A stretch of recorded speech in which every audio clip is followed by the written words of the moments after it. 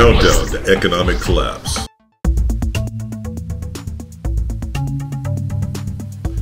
This is Countdown to Economic Collapse, September 9th, 2012. I'm David John Sponheim, running for president under America's Third Party. Well, this past week we saw the Democratic National Convention finish up with all kinds of promises. They were completely ignorant of the facts that they have not created 4.5 million jobs. In fact, we've lost jobs. The only jobs created were those under ARRA, the American Recovery and Reinvestment Act. It's not correcting the problem. The unemployment rate's still at 8.1%, still dogs our economy, and we are not seeing new innovations and new seeding of money to create jobs. Now remember the TARP money that Barack Obama and Bush were so in favor of? Well, that landed pretty much nowhere. It landed in the hands of big banks that invest overseas in companies and countries that are not related to U.S. jobs. They are essentially just outsourcing the entire economy. But at the same time, that money looks good in the stock market. The stock market seems like it's surging ahead still. Even economists are baffled by the fact that the stock market is doing well in this downturned economy. Well, all of this is let's make believe everything's okay.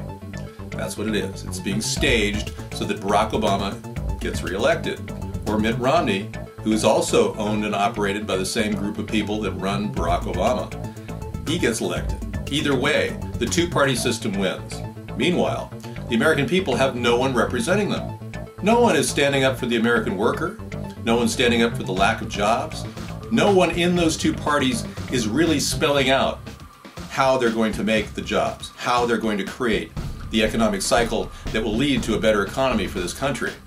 Well, at America's Third Party, we have great ideas. The Homestead Renewal Plan will kickstart about 1 million jobs, and we anticipate up to 5 million jobs all around the country, renovating homes and saving them and giving people the home ownership dream back to them so that we can all own a home and get out of this incredible personal debt that the American people are in. We drove across the country, 9,000 miles, and we recently saw tons of brand new cars, and people seem to be doing really, really well. That's a surface thing. That's on the surface. When you dig deeper, you find out that a lot of them are struggling to meet their minimum payments on those cars. 85% of the new cars on the road are owned by banks, not by the people driving them. And this underbelly of real, serious inflationary need is starting to pull on the economy, and that pull is the implosion. And that's not going to happen until after the election, because they have the tools necessary in the Treasury and the Federal Reserve to pretend like the economy is doing well when it's not. They're able to fix the gold and the silver market. They're able to make sure that people who are investing in stocks have plenty of cash to back them up, plenty of margin call credit, and plenty of support to invest wildly in hedge funds. And these are the people that are making money in the economy, not the average Americans. They're suffering. They're barely able to make enough money for dinner, let alone their future, let alone their children's future. So the American people have been completely shunned and not even heard by the two-party system. In fact, recently, at the Democratic National Convention, there was a quorum call on a couple amendments, and the no vote was clearly louder than the yes vote, yet the Democratic National Convention leaders said that the yes vote won. This is classic, undemocratic democracy not in action in the Democratic Party. This is exactly what we warned you about at America's Third Party. We warned you that the Democratic Party wasn't democratic, they weren't listening to anybody, they don't even care what the American people really want. They're just there to get reelected and continue pushing the BS necessary to keep making money from all the corporate investors that they get. They are riding the gravy train of corporate money in our government. Most of the people in government are pretty much all about getting reelected, not helping the American people. And that is the crux of the problem. Now, after the election, we've got a fiscal cliff that's going to pretty much crash the economy. The Social Security cuts will be automatic. The cuts in the military budget will be automatic. Because the two parties have not come to any real conclusions, we are going to see an automatic cutback in disability, in Medicare and Medicaid, and nothing those two presidential candidates with the two parties say will actually make any difference at all. This is a problem that I think we can correct if we get a third-party presidential candidate to the forefront.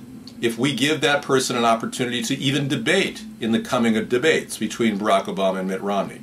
That would be a wonderful opportunity to show the American people all the ways in which a third-party vision for this country could actually take shape and begin sparking the economy, stimulating it, getting it back on its feet. Now, as you probably know, Mario Draghi, the president of the European Central Bank, has got a lot of pressure on him to bail out Spain, Italy, and continue providing support to Greece. He is buckling under the pressure. And the European Central Bank is not giving out the money that they projected they'd be doing. Well, that's because the investors, the people that have all this money, are not going to take another hit like they did with the second rebound of bailouts for Greece. They're just not. These people are in business to make money. They're not in business to write off debt. So if he thinks that all these investors are going to continue to just pour over their hard-earned money in the market, that's not going to happen. These big, huge conglomerates took all this almost free money from the Federal Reserve. They are sitting on it. They want to make sure that they can handle the coming economic collapse, so they're holding on to it. Well, that is what is called a liquidity trap. And in Keynesian economics, it's the death knell of an economy. People hoarding money and getting more money. And they have the tools needed to siphon money out of the government simply because they own and control government officials who are bought off. You see how this whole thing kind of loops around?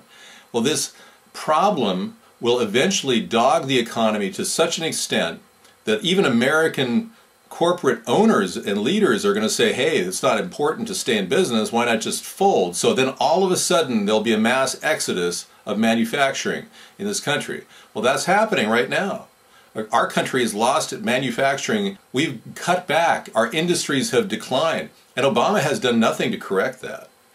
The stake in General Motors is a joke. General Motors still can't produce competitive cars with the world market.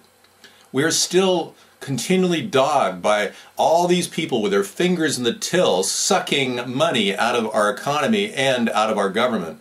This is going to be the biggest problem facing our nation, getting back up to speed, getting ramped up to production levels that will get our country back as a competitive leader in the world economy.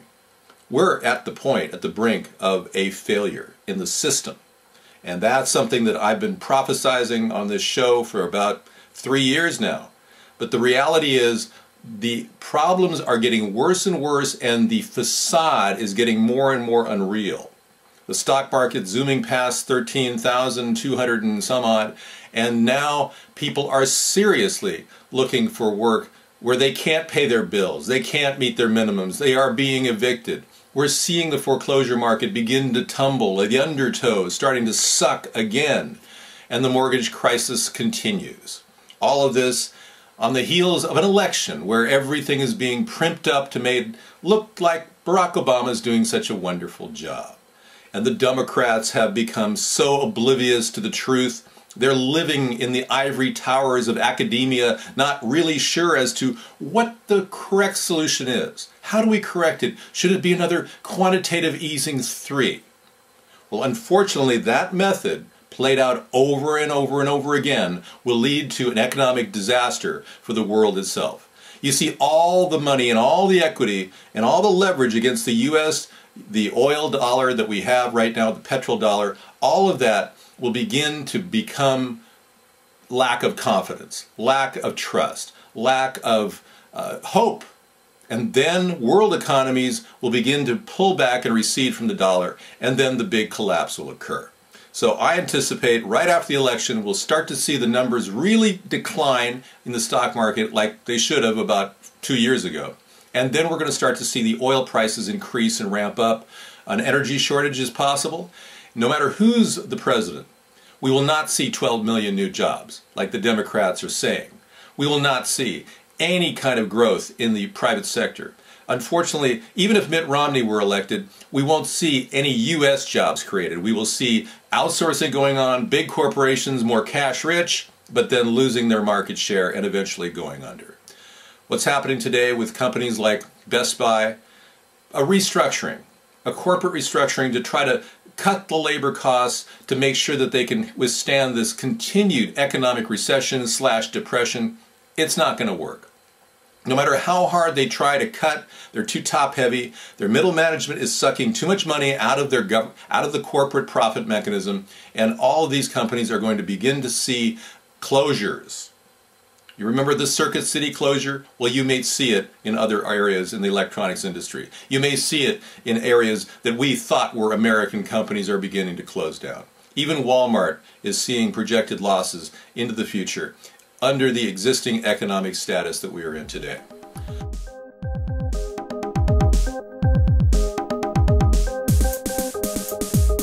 ATP, you and me.